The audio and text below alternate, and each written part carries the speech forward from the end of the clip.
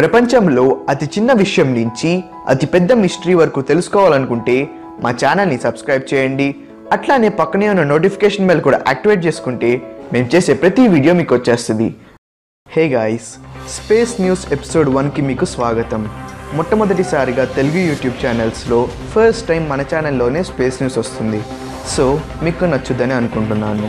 ఇంకేమాత్రం ఆలస్యం చేయకుండా స్టార్ట్ చేసేద్దాం.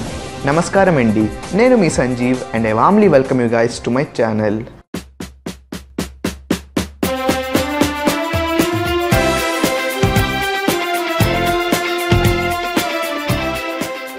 మనకి ఫస్ట్ న్యూస్ వచ్చేసి నాసా, యూరోపియన్ ఇంకా ఇటాలియన్ స్పేస్ ఏజెన్సీస్ కలిసి 13 years ముందు క్యాసినియా అనే స్పేస్ క్రాఫ్ట్ని సాటర్న్ మూన్ టైటన్ పైకి పంపారు.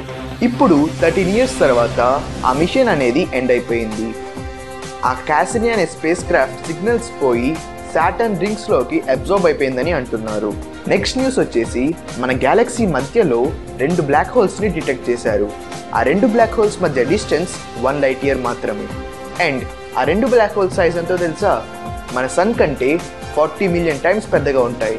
మనకి నెక్స్ట్ న్యూస్ వచ్చేసి చైనా స్పేస్ ఏజెన్సీ నుంచి ఉంది. చైనా వాళ్ళు వాళ్ళ ఫస్ట్ కార్గో స్పేస్ క్రాఫ్ట్ని సక్సెస్ఫుల్గా లాంచ్ చేశారు.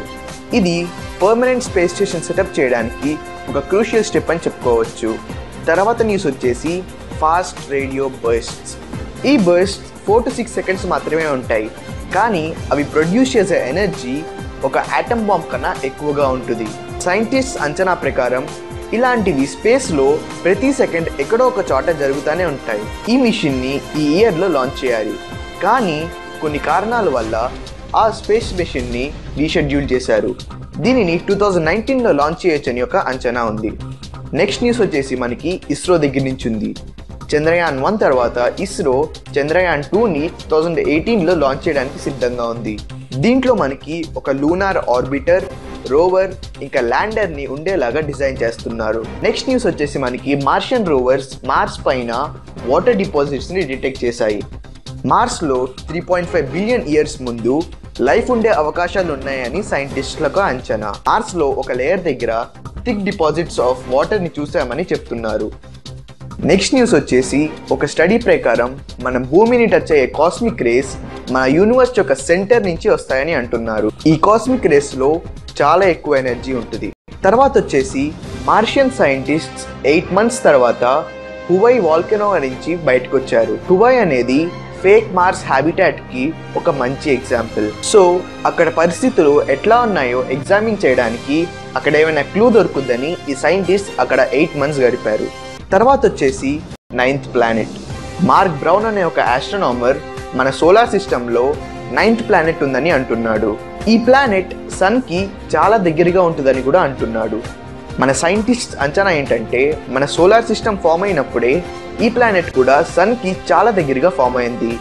దాని తర్వాత ఇది ఆర్బిట్ చేస్తా ఈ ప్లానెట్ మన సోలార్ సిస్టమ్ ఎక్స్ట్రీమ్ ఎండ్స్ వరకు వెళ్ళిపోయిందని అండ్ దాని తర్వాత ఇప్పుడు మళ్ళీ ఈ పొజిషన్కి వచ్చిందని అంటున్నారు. ఇవండి ఈ వారంలో ఉన్న space news. So next week ఇంకొన్ని న్యూస్ తీసుకుని మీ ముందుకు వచ్చేస్తాను. అప్పుడు దాకా సెలవు తీసుకుంటూ this is Sanjeev signing off. జై హింద్.